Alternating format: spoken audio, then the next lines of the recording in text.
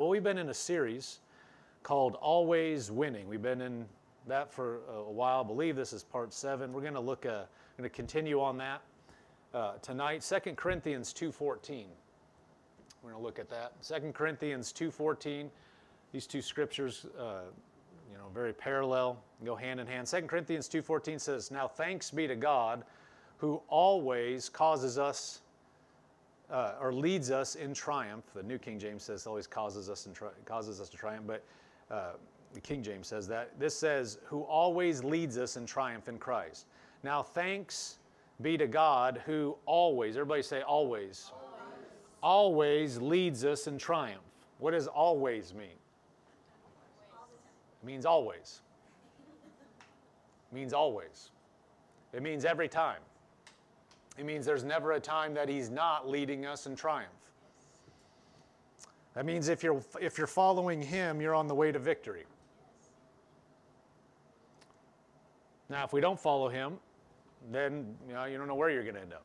But He is always leading us in triumph, always leading us on the path to triumph or victory, or you could say He's always leads us to win. Winning is not people's idea. Winning is not, self-help people's ideas. Winning is not sports teams' ideas. Winning is not a 20th century concept. God wins every time. He doesn't ever lose. His record is, we don't even know on the winning half and 0. He's never lost, ever. Never. And so if we're following Him, we don't have to lose. And this is not a superficial self-help, like, okay, rah-rah, we know that's just, not true in real life. No, He said we're reading the Bible. It says He always leads us in triumph. That means if we follow Him, then we're on the pathway to winning, and that we can always win. It may look like we're losing. Like we said, it can feel like you're getting your brains beat out. But if you go by the Bible, you say, I'm winning. You sit, look it up, I'm winning. I'm winning.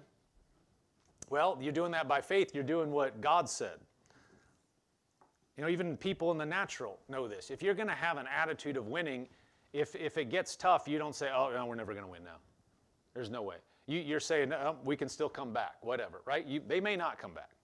But that attitude is there. God never loses. And then if we follow Him, we'll never lose. So no matter what's going on, we need to say, no, I'm winning. This will turn around. This will turn around because He's leading me in the right way, and I trust Him, and what I can't do, He can do. 1 Corinthians 15:57, another parallel verse. These are very similar. It says, "But thanks be to God who gives us the victory through our Lord Jesus Christ." Gives us the victory through our Lord Jesus Christ. In other words, not through you. People are limited. I don't care how big, strong, fast, smart, connected they are, they're limited. And there's stuff you bump up against in life, I don't care who you are, it's too big for you. Doesn't matter who you are. It doesn't matter how famous you are. There's things that are humanly impossible. There's situations that a person cannot undo. But with God, all things are possible. He can lead us in victory through Him. He can do what we can't do. So we need to humble ourselves and come before Him and say, Lord, I may not be able to deal, but You can deal. Always. And then, you're not limited by, you should take your eyes off of what you can do anyway. Because that just leads to pride. If you're going to compare yourself to others or look at yourself, you're going to do one of two things. You're going to elevate, you're going to think, I'm better than them, well, at least I'm not there. Or you're going to be like, well, there's no way I could be there, man. They're so far out ahead of me. Either one's bad. Either one's pride. People have a misconception of pride. They think it's only one better. No, pride is, oh no, I'm worse. I can't do anything. Because if God told you can and you say I can't, one of you two is wrong and it's not God. Yes. So what is the proper attitude? Lord, man, if it weren't by the grace of God, I don't know where I'd be. But with You, I just trust You. I humble myself before You. And Lord, I may not, I'm not perfect. but you are God, and I just put myself in your hands. Oh, now you're giving him the ability to work. But somebody that says, well, I can take it. I got it all together. The Bible says he resists the proud, but he gives grace to the humble. Excuse me. Let's look at 2 Corinthians 1, verse 8 tonight. We'll get into, just kind of recapping there some of the things that we've talked about.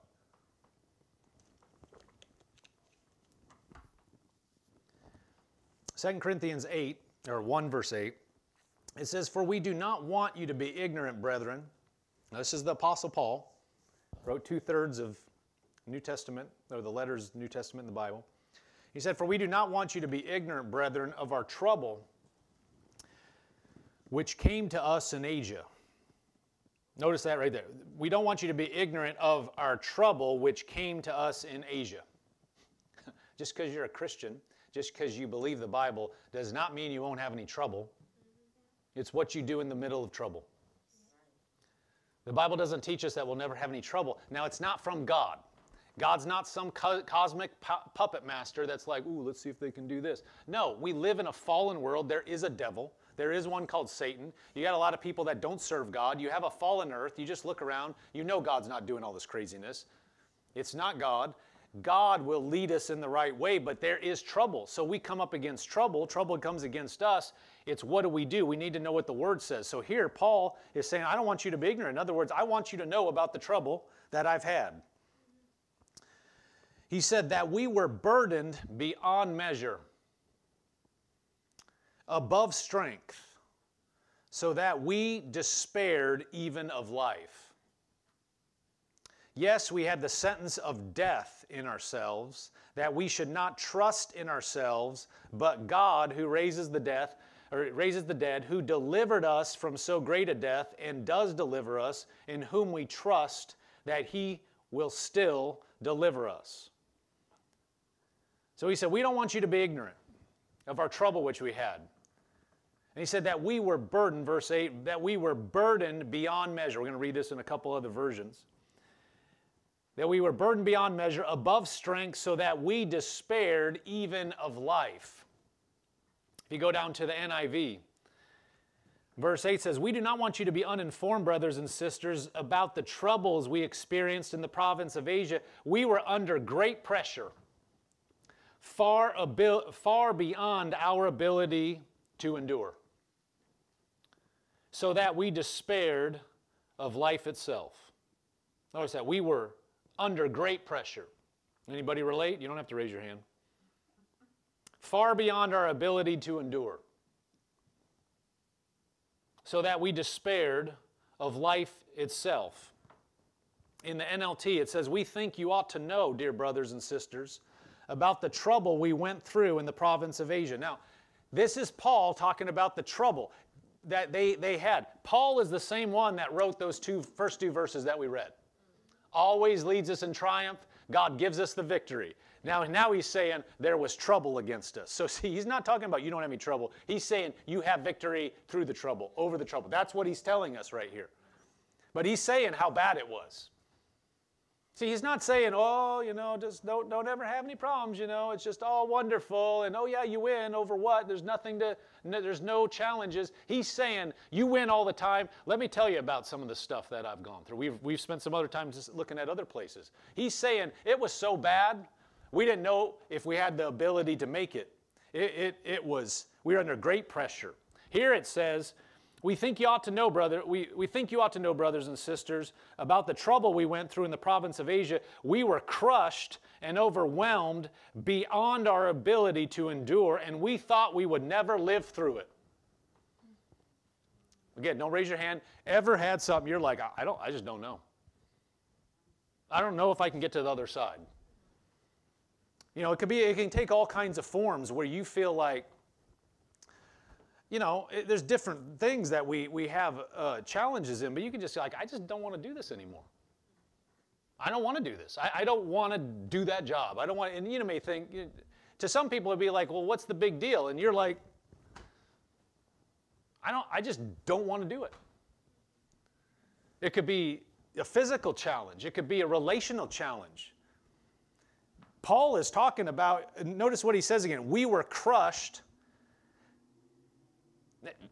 This is different language. The other version, we'll go back to it, but we're not yet. But it was saying we were burdened above measure, above strength. Here he's saying we are crushed and overwhelmed beyond our ability to endure. We thought we would never live through it. He said in the New King James, we despaired even of life. We just didn't know. We didn't know. So this is not a light thing he's talking about. So if you go back up to the New King James Version, read the second part of verse 8, that we were burdened above measure or beyond measure above strength so that we despaired even of life. Yes, that we had the sentence of death in ourselves, that we should not trust in ourselves but in God who raises the dead. He said it was so bad we didn't know if we could go forward, but we're not going to trust in ourselves, we're going to trust in Him.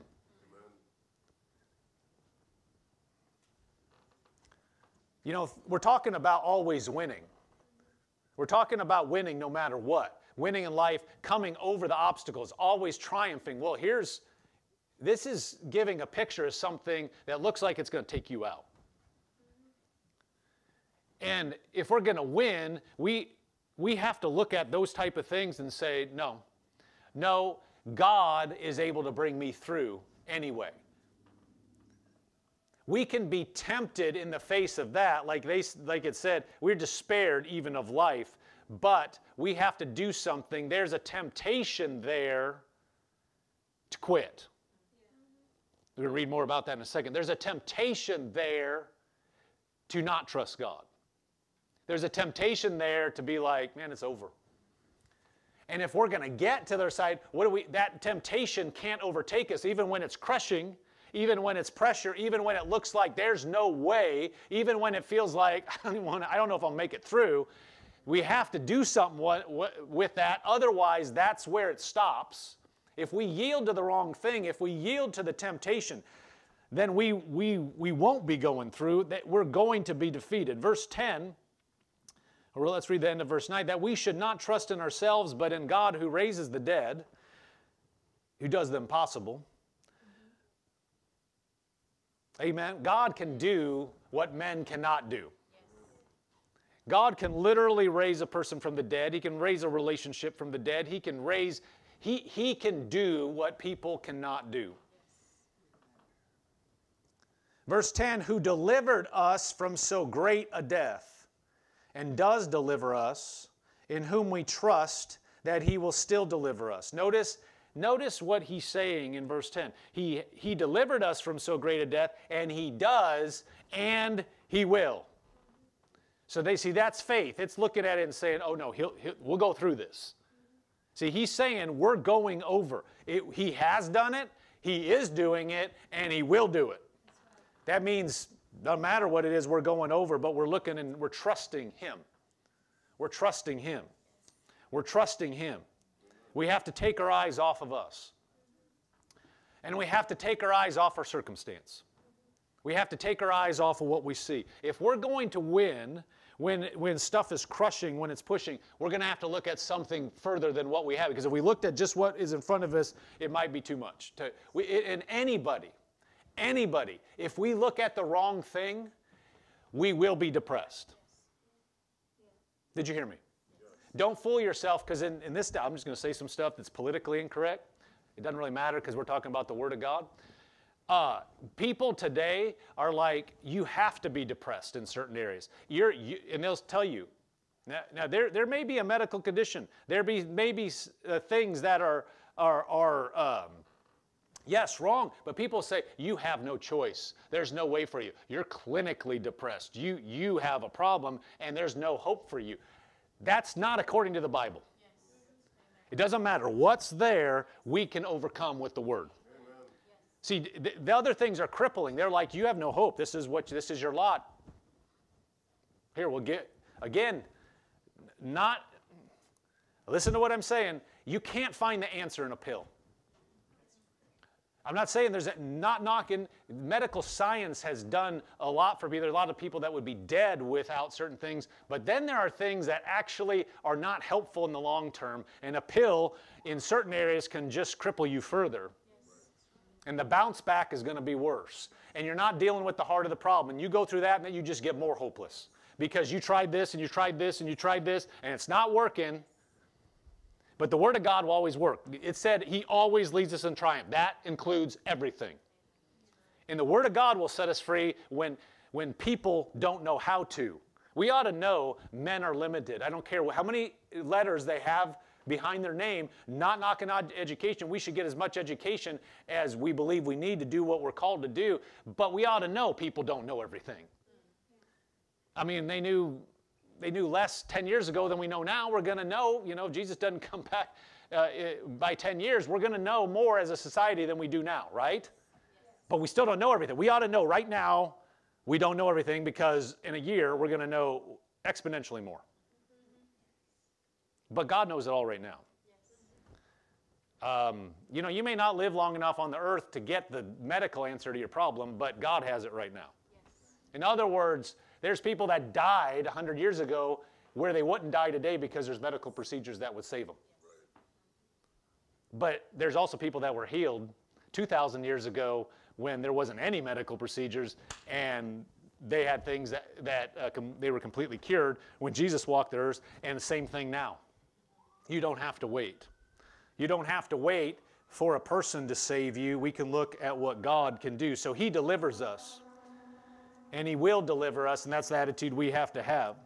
But there are things that come against us, and there is a temptation then to look at those things. So I was going to say this earlier. I'll finish with the thought. We talked about the medication and things. But don't fool yourself. I don't care who it is. If you look at the wrong thing, you will become depressed. I'm going to say that again because you're just looking at me. If you look at the wrong thing over and over, the wrong perspective, you will be depressed. I don't care who you are. The answer is not to say that's just my lot, that's who I am. It's to start looking at the right thing and take your eyes off the wrong thing. We're not talking about denying. We're not talking about just pie in the sky. Well, you don't know my problem. The answer is to look at God and say, He is bigger than my problem. Amen. See, it's not denying the problem. It's saying God is bigger. And somebody said, well, you just don't know what I've been through. You don't know how powerful God is. Because there isn't any problem that a human can face that Jesus isn't already the answer to. And so we need to make a lot of Him and little of our problem. We don't need to respect our problem. That's the problem. Well, it's so big, you don't understand. No, we get to flip that and go, with God, it's nothing.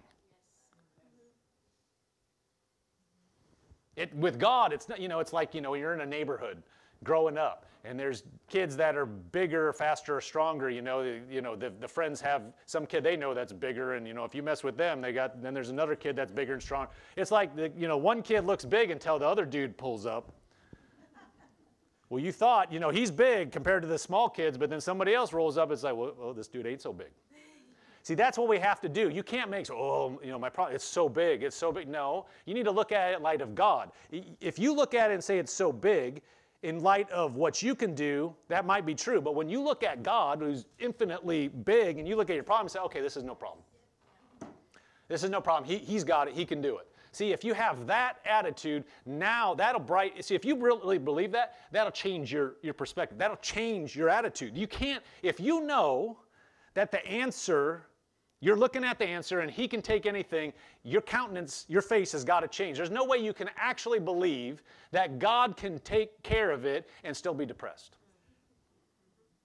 Think about it. If your answer, if you knew, like let's just, for example, let's say it was a financial problem and you needed $10,000 for a certain thing and you didn't have it. If there was somebody right next to you that said, here, $15,000 cash, or you knew that I was on the way, there's no way you're like, no, it's $10,000. I just don't know how the answer is there. If you believed that, if somebody told you, hey, I got it, I'm bringing it over, if you believed it, you would be happy. You'd be like, I'm done, all right, right? Now, if you didn't believe it, you might still be depressed, or if you just looked at, you're not listening to him. That seems stupid. That seems like get your head out of the sand, but that's what we're doing when we're looking at the problem and we're not looking at God. We're saying, no, I mean, I see you. I see what you say in the Word. I see, but look at this. This is a real problem. See, we're not looking at the right thing. Okay, so we are all tempted to do that. You have something in front of you that's crushing it. You know, we read what Paul's saying. There is going to be a temptation to look back at the issue and not look at God. Look at 1 Corinthians 10, verse 12. So there is going to be that temptation. So when you're tempted, don't go, what? You know, don't be surprised. And then don't yield to it. Don't give in to it. Verse 12, 1 Corinthians 10, verse 12. Therefore let him who thinks he stands take heed lest he fall. Now this in context talking about you can be tempted in any area. Okay? Don't be tempted by sin. That's a lot of times people think when they see temptation, you know, we can list off things. They're tempted to do something bad, quote unquote. You can be tempted in any area. You can be tempted to doubt God. You can be tempted to turn your back on God. You can be tempted to be depressed when you should be looking at Him. Now, I'm not making light. We've all had challenges. I'm not making light of that. But what we do need to make light of our problem and say, no, God's bigger. Yeah, you're right. God's bigger. The more we go, no, you just don't know. We're holding on and looking at the wrong thing, and it doesn't matter how real it feels in front of us. If we do that, it's going to lead to defeat. That's just the truth. And if we get, you know, if we try to hold on to it and go, no, this is really big, well, that's what Paul could have done. He's been like, man, we're going to die. And just stay there. No, I'm not cheered up as that. We're going to die. There's no way. No, he said God's going to deliver us. And so he did what he said. He's believing God. So this says, verse 13, no temptation has overtaken you except such as is common to man. Everybody say common. What does common mean? It means it's all around you. It means it's not unique, right? You know, one of the things that the devil, there is one called Satan, the devil, that you know the thoughts that you can have, that the enemy will bring to you, is that there is nobody that is going through what you've gone through. Nobody. It's unique, and it's impossible.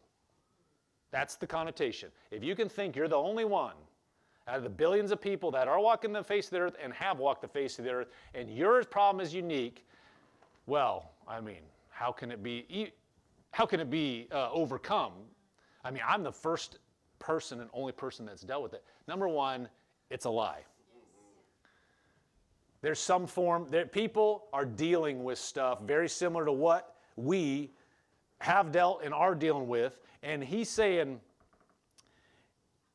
and again, it's talking about tempting to fail and stuff, but you could look at this. Temptation is universal. It says, no temptation has overtaken you except that which is common to man. Think about this in context, or in the context of what we're talking about. Temptation to quit. Temptation to look at the wrong thing. Temptation, because those are all, we all think temptation to sin in some way. Well, doubting God is sin too. I mean, we're looking at the wrong thing. We're not doing what we should, right? So look at it as temptation to do anything but pressing on and doing what God told us to do. It said, no temptation has overtaken you except as is common to man, but God is faithful, who will not allow you to be tempted beyond what you are able, but with the temptation will also make the way of escape so that you may be able to bear it. Now we're going to read another version, but that doesn't mean that God is putting it on you to see how much you can take. And people will misquote this and say, God won't give me more than I can bear. That's not what it says. Let's read it again. God is not giving you more than to bear. It said He won't allow you to be tempted. It said, look at halfway through 13, He will not allow you to be tempted beyond what you are able. He won't allow you to be tempted. In other words, there's stuff that comes against us on earth, but it will never be more than what we can overcome and what we can overtake. In other words, well, let's read this part. It says, will not allow you to be tempted beyond what you're able, but with the temptation will also make the way of escape that you may be able to bear it. That means there's always a way through and over and out. Always. Always.